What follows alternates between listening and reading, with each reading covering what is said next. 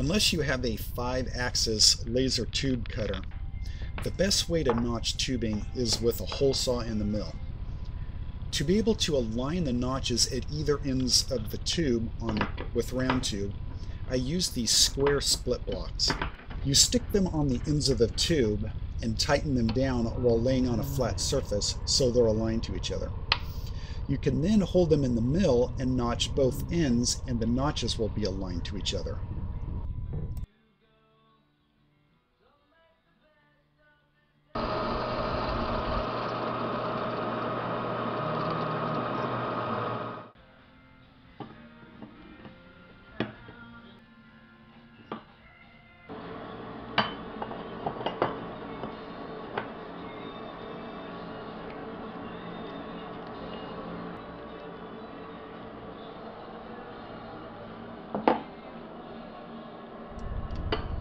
Once I got my tubes bent and notched, I put them in the jig and tightened the clamping screws.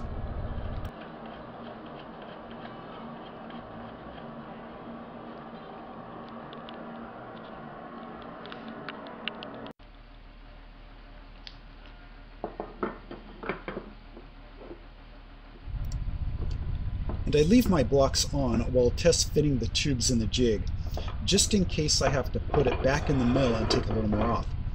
With the blocks on, you can put it back in the mill without losing your reference.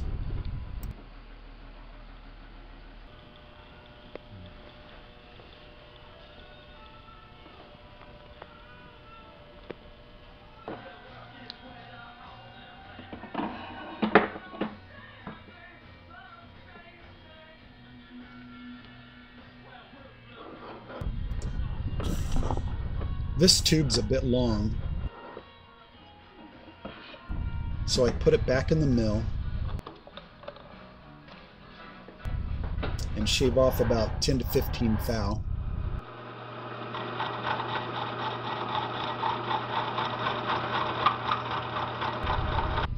Then stick it back in the jig.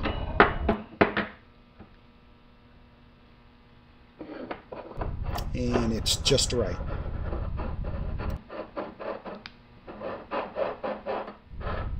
These tubes are all 1.1/8" by 0.65 wall chromoly, and I get most of my chromoly from Wix Aircraft. They have a pretty good selection of chromoly tubing.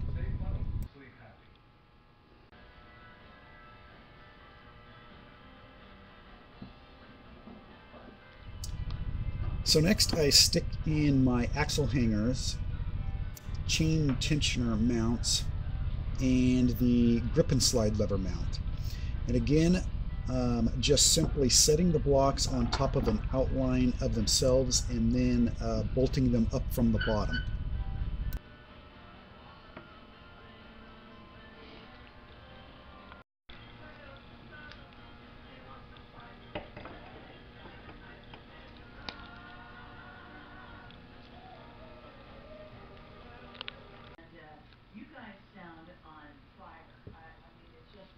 I put this on yesterday, I finally got it, and I threw it on, and I had it on so loud in the car.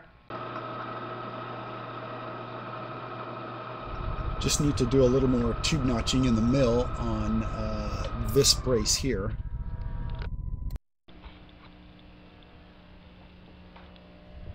And here's the frame complete with all the parts on it, ready to be welded up.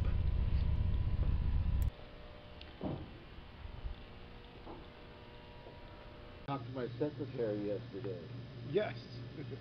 That was probably weird.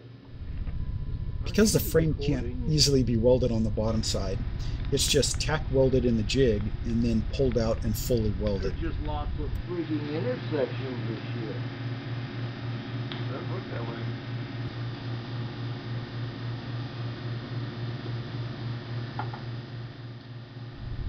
You only want to tack or weld on sides that you can also tack or weld on the opposite side of to minimize warping when the frame is pulled out of the jig. Show you plenty of power. Oh yeah. Oh yeah. Opposite of everything and put more tacks.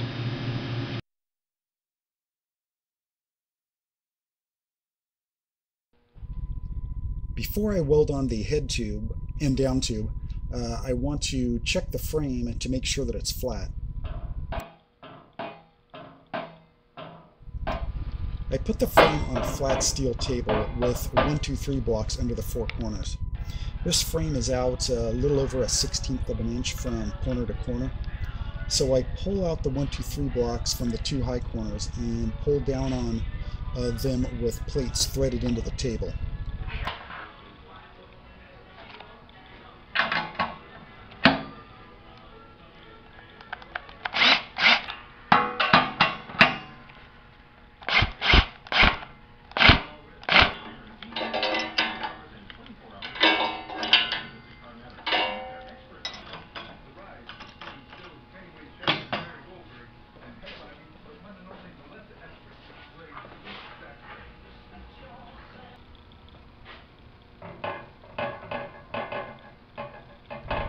It's within about 10 thou now, corner to corner.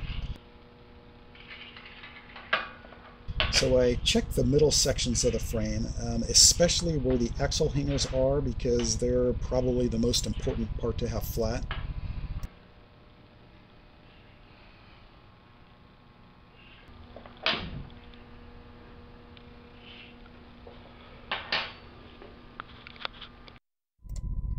The head tube I'll make from 1.5" by 0.95 wall chromoly, and all that really needs to be done is machine the bore for the headset cups.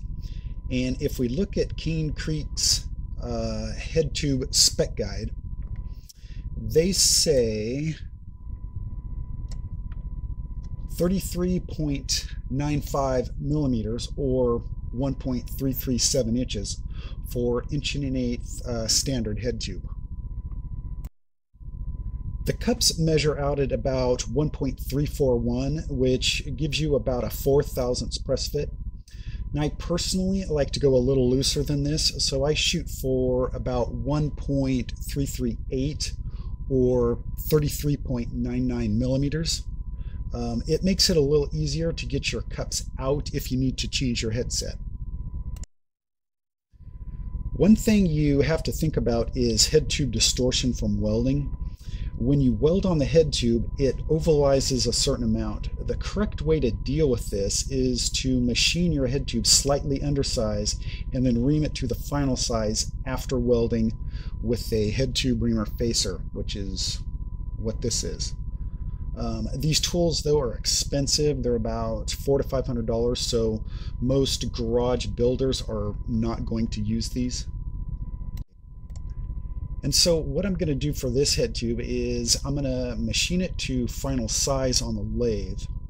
I've got about 1 inch between where I'm welding and the end of the head tube. And so there's the bore, so I'm not going to be actually welding on the bore itself, so it should be fine. If you were welding right on the very end of the head tube, and then you should probably ream after welding. I also use these brass heatsink plugs that are the same size as the headset cups, but with a slight taper, that I tap into the head tube before welding. And these definitely help keep the head tube round.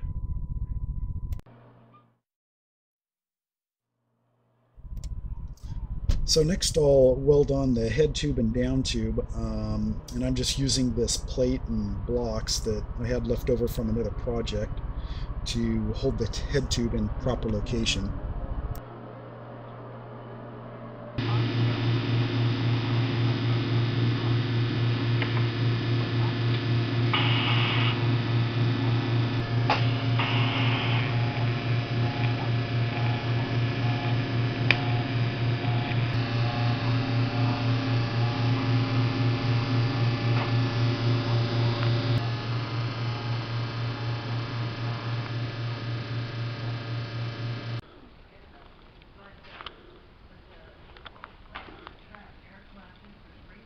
And so now the frame is all finished and it's ready to start assembling parts on.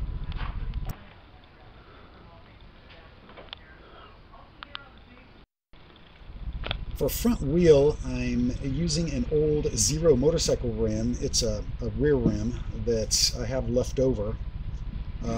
So what it is it's a 20-inch BMX rim with a 135mm wide mountain bike hub and a 14mm BMX axle. So I will have to make my own fork for it. This is the fork crown here that I'm going to be machining from solid aluminum, and I'm using pinch bolts for the legs and for the stem here, just so I don't have to do any welding on it. This is machining on the fork crown. Here I'm rounding the ends on a homemade lever-operated rotary table.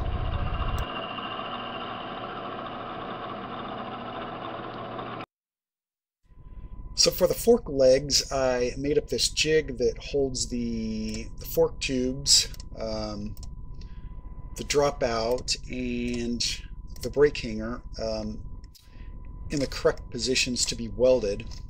And the fork tube is 1.25" by 0.65 wall chrome ollie.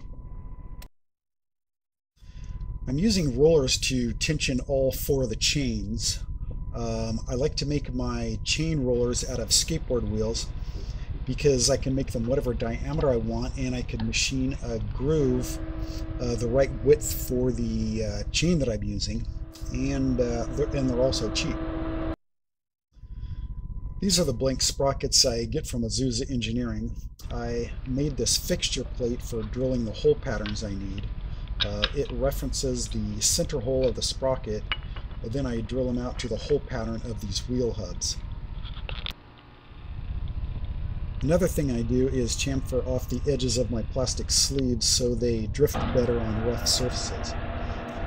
You can do this by simply mounting the tire in an axle and putting it in the lathe.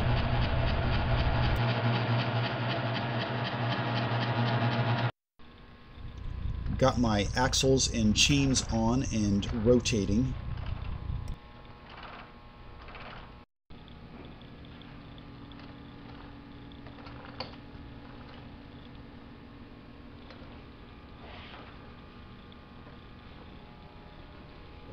This is the hub that the plastic wheel mounts on.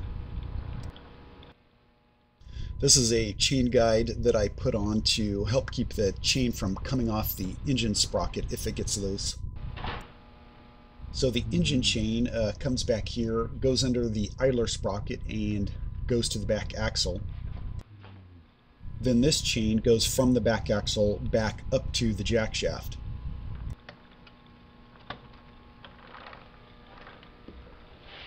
Then the outer chains here go from the jack shaft back to the stub axles where the plastic wheels will mount.